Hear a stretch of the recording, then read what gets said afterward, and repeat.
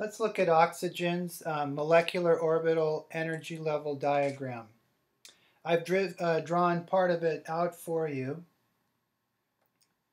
So let's go ahead and just start at the bottom here. So we know that oxygen has 8 electrons, 6 valence electrons. Okay, and they're both the same. So let's fill in the lowest energy levels first. I'm going to put electrons here. So this is going to be sigma 1s. This is going to be sigma star 1s. We'll do the same with our 2s. One goes here and one of these goes here. So this is going to be sigma 2s and sigma star 2s. Now the 2p is a little more complicated, and I want to mention to you that there is small 2s 2px interaction. So what that means is that the lowest energy level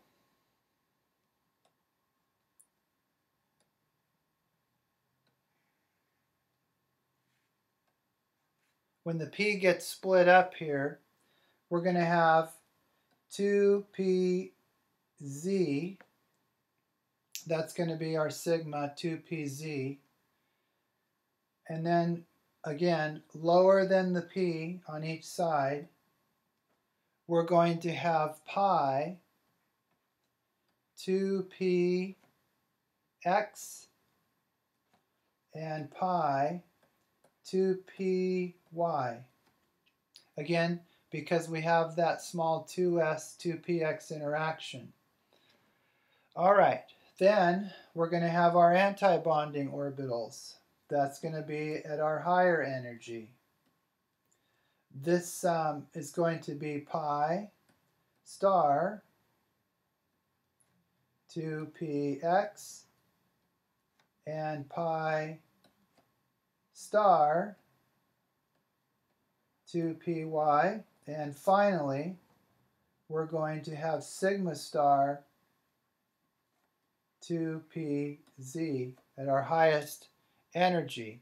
And so just like we did previously, we put the lower, fill the lower energy levels first.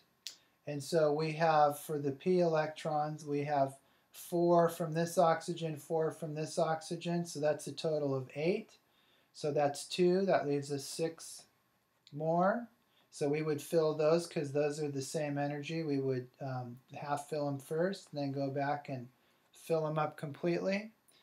So that's 2, 4, 6. That leaves us with 1 electron here and 1 electron here. I'm going to go ahead and draw my dotted lines.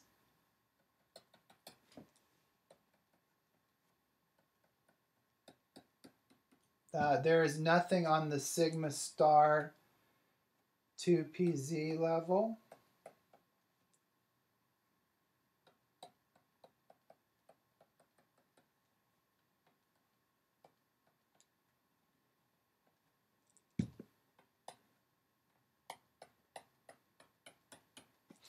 Okay, so now we're ready to find the bond order and the number of bonds. You probably already know that oxygen is double bonded. So let's go ahead and do that. If we were to count up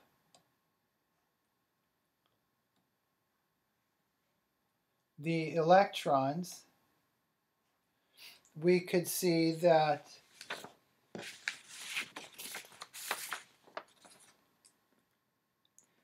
we could take 1/2 of the bonding electrons, 1, 2, 3, 4, 5 pairs, so that's 10 electrons, minus the anti-bonding, that's 1 pair, 2 pairs, so that's 4, 5, 6. So that's going to be 10 minus 6 is 4, 1/2 of that is 2, so that's our bond order. The number of unpaired electrons, is 2. And so because they're unpaired, and then it is paramagnetic.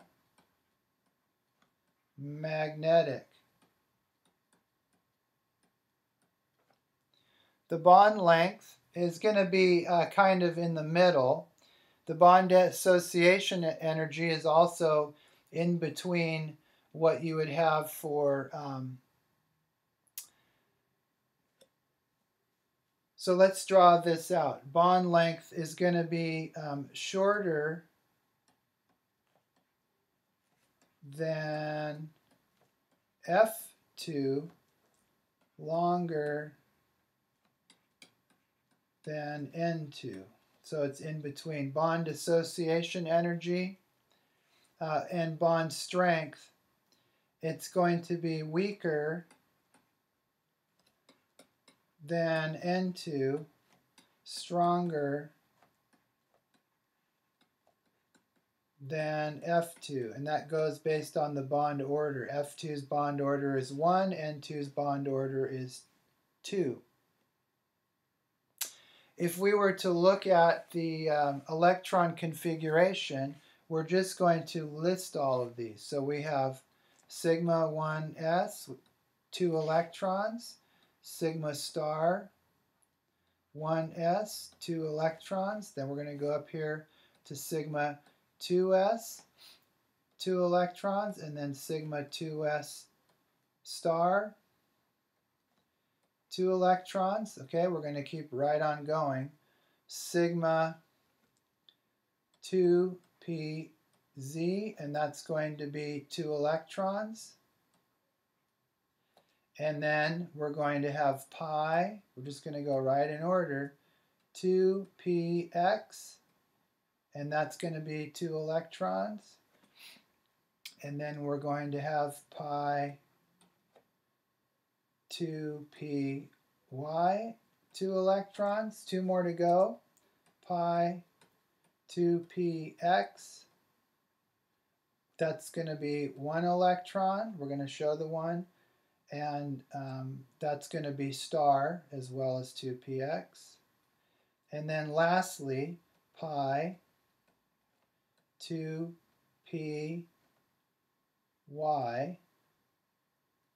that's going to have 1 electron, and that's going to get the star also because that's antibonding.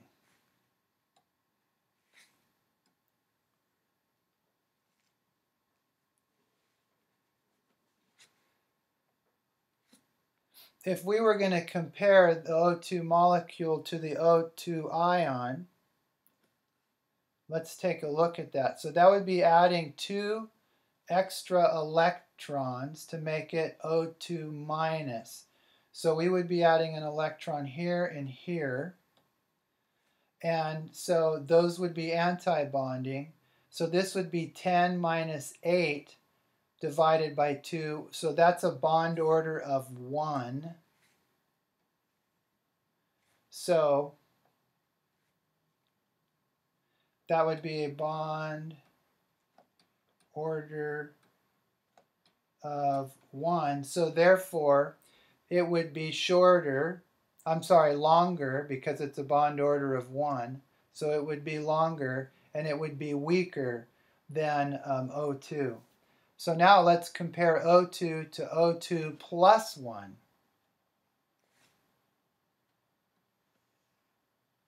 So in this case, we would be taking away an antibonding electron. So it would be 10 minus 5.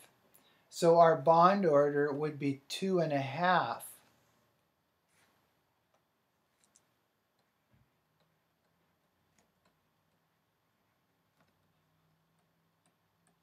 So it would actually be shorter than O2 and stronger than O2.